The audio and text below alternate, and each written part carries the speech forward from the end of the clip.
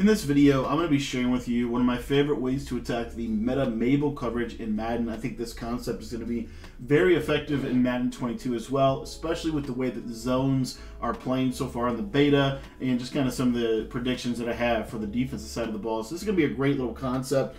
And right now I would tell you guys, I think that 5 wide is a lot of fun, and you can actually learn a lot about 5 wide. You don't have to just run 5 wide. You can take concepts that are good in 5 wide and apply them to trips tight end or gun doubles, because in essence 5 wide is trips to the one side and then doubles to the other side, or some other concepts like that. So anyways, let's dive into the video. If you're new to the channel, be sure to hit that subscribe button. I upload videos every single day that can help you become a better Madden player in Madden 22. Right now we're in full training camp mode, labbing every single day different concepts and different tactics that will be useful in Madden 22. We've also put together a route encyclopedia guide for you guys that you can get down in the description of this video. And what that is basically, it's a vault, it's a glossary, it's an encyclopedia of route concepts where you can say, okay, I want to learn route concepts for spread, or I want to learn route concepts for bunch, or I want to learn route concepts for compression sets or 2x2 receivers, or I want to learn route concepts for the short side of the field versus the wide side of the field. We've broken all of that down, and we're going to continue to update that over the course of the next couple of weeks for you. So I would encourage you to get it. It's a one-time fee of $15, but it will last you a lifetime, because these are meant to be transferable concepts year in and year out in Madden, and we're also going to update that over the course of the Madden 22 season as well. With that being said, let's dive into this video. Today we're talking about the play Levels. This is one of my favorite plays of all time out of the empty trace stack. And Levels is really a great concept. It truly is a concept, and basically what the concept is it is basically a high-low read. We're looking to the left side and we're going to say, do we have a high-low read?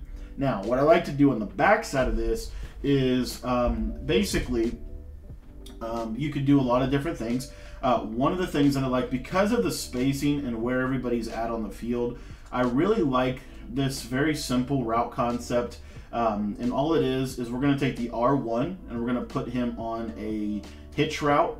And then we're going to take the circle receiver and we're going to put him on a smart routed out route. I really like this 1-2 combination. I actually like it a little bit better than a curl flat, which is another way that you could run this if you want to. But I personally prefer the hitch and smart routed out concept, and I'll show you why in just a second.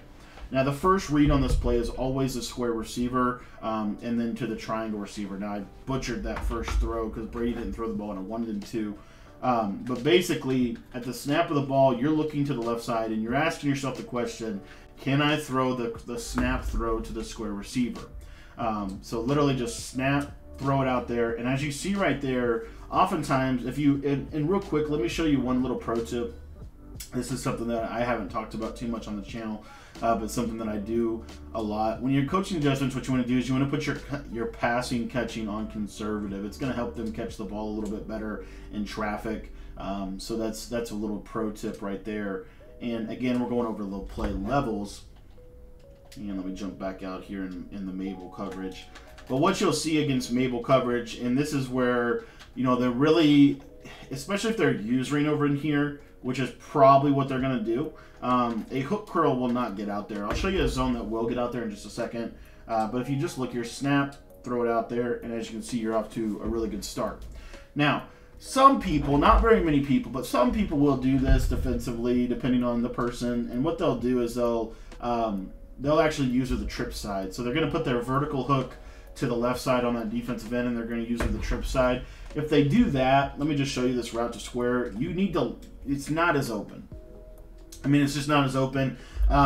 It can be thrown. There is a small little window, and I'll show you it right now. But it can be thrown, but it's not really a great look for your route. So again, here you're just literally snap throwing it, and you see you can get it for 5, but you really have to be like, gunslinger. You need to have gunslinger. You need to like really zip it in there quick. And if you're in mud, you're more likely to get picked than in regs.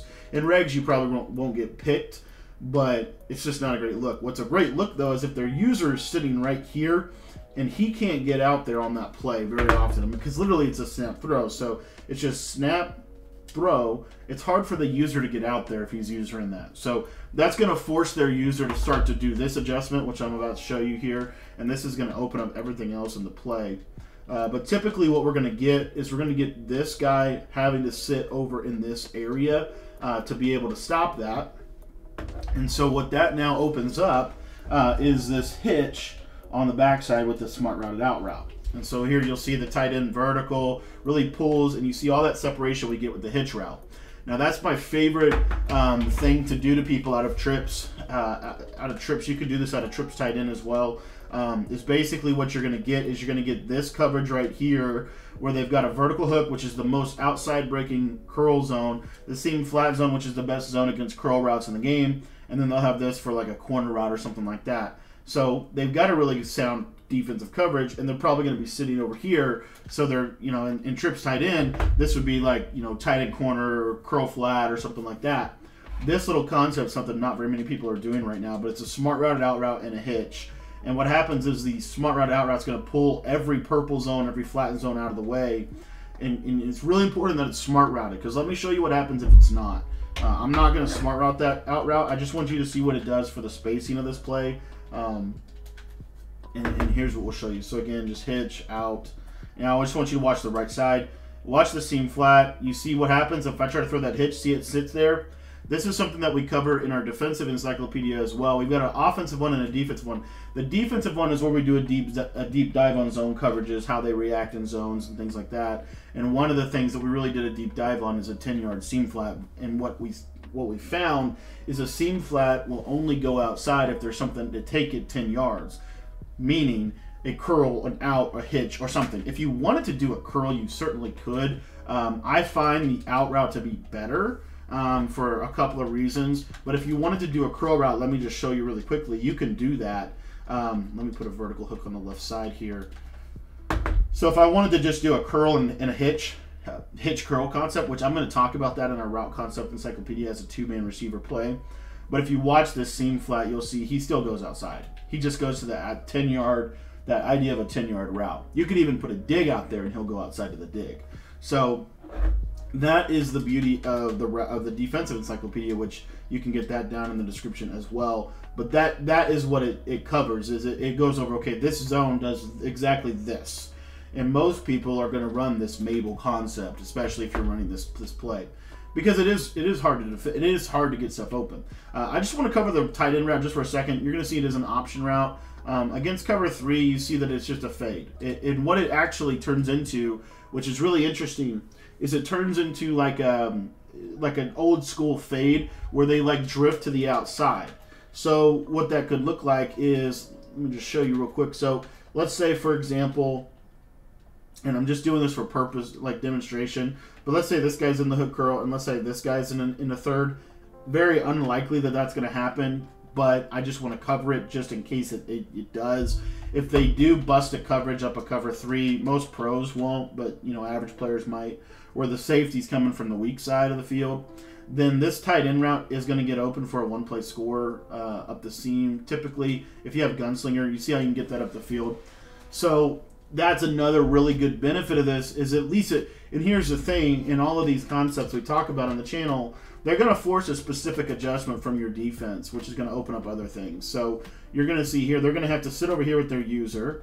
Then if you look here on the tight end side, again, I'm putting the smart routed out route, the hitch. That out route typically will hold that outside third. So if you wanted to, you could pass this inside, and you could just cut it off just like that. If you got a good quarterback, you know, you're going to be able to throw that for a pretty good gain as well against that coverage.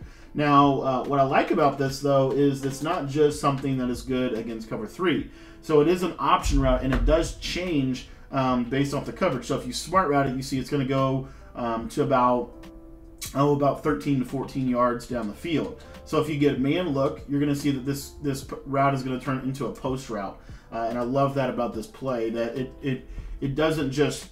It fades against cover 3, and then against cover 2, it's going to be a post route. Let me show you cover 4 real quick, just so you can get a full picture of like all the different shells that you're going to see. You'll see against cover 4, he's just going to fade, and he's actually, it's hard to see it. I'm going to throw a pick here, but it's hard to see it in this, but it actually is an interesting route against cover 4. nickel 3-5 wide. Cover 4 is really the best way to play cover 4 in my opinion, because they match on to vertical routes, whereas cover 4 drop, they don't. So you could run like streak routes over the defense. But if you watch this route, you're going to see that he's going to get on top of him. You can pass lead this over the top. Now, you see at the bottom it says out of range lob pass. What that means is Brady doesn't have the strength to be able to get this ball over the top. But if you have a fast tight end and you get a cover 4 look, which I don't get a lot of cover 4, especially out of 5 wide. Most people don't do that because it's so easy to exploit it. But if you do, I'm just trying to say that the out route will do a good job. You could even turn him into a comeback route if you wanted to make this even better.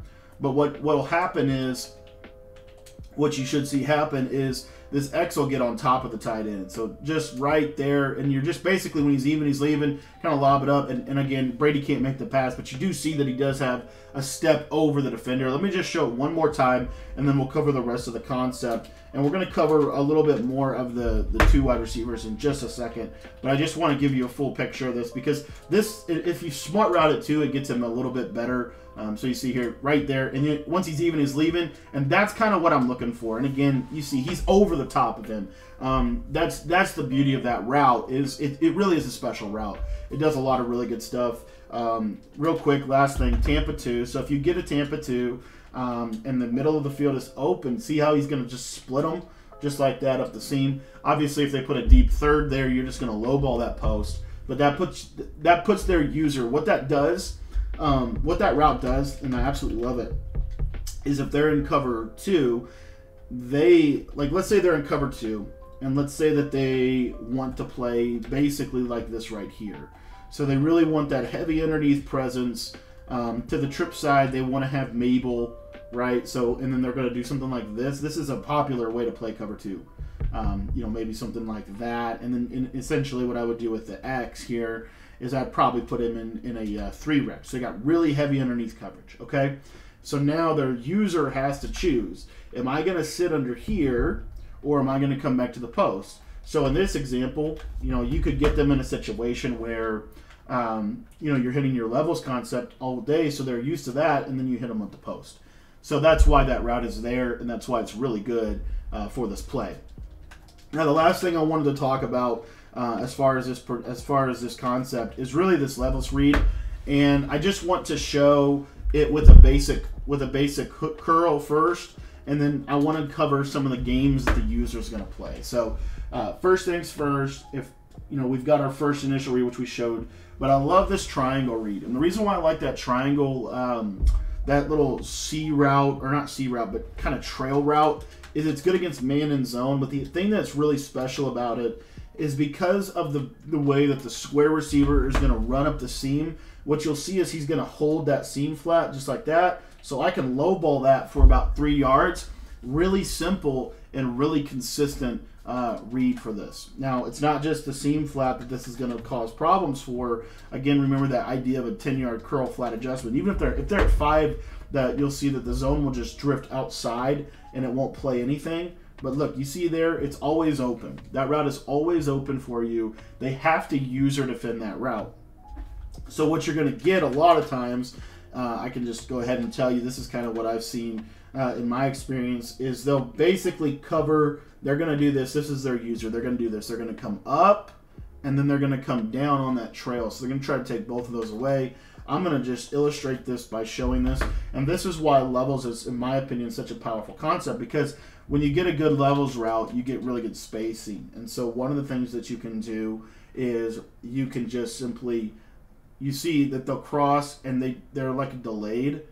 So they can't user both. The timing is really an effective way to deal with this. And again, if you wanted to, there's no reason why you can't run just a simple curl flat read on the backside. It does help with the delayed spacing. What I love about this triangle route, though, also, is it's really good against the blitz. Like, it's really, really, really good against the blitz. You'll see here, if I sit in a 5-man pressure, the seam flat zone is the hardest zone, I think, to manipulate against the blitz. But let's say you get something like this. All you're going to do is just kind of move this guy in just like that. And as you see here, that's going to be consistent. So I love the consistency of that little trail route. There's a lot that you can do with it that we don't have time to get into in this video, but that's the basic premise of the play. And last thing is I do want to show you the curl flat. And the only reason I want to show you the curl flat is because I want you to see what happens once we pass the middle plane on the levels route. So you'll see here that the triangle receiver is going to stay under, really flat and really underneath the defense, just like that every time. So it's a really good underneath, 3 to 5 yard route that you're going to have a lot of success with. Thanks for watching this video. I hope you enjoyed it. If you want to get a little bit more prepared for Madden 22, I have a route concept encyclopedia in the description that you can get for just 15 bucks. That will give you route concepts that you can apply to any offense to make your offense more successful. And I also have a defensive encyclopedia that will actually break down exactly what the zones do in the game and how they function. Therefore, that way you can know not only how to call them defensively, but also how to manipulate them on the offensive side of the ball. Thanks for watching. I hope you enjoyed it. And if you'd like to get either one of those guides, they are down in the description.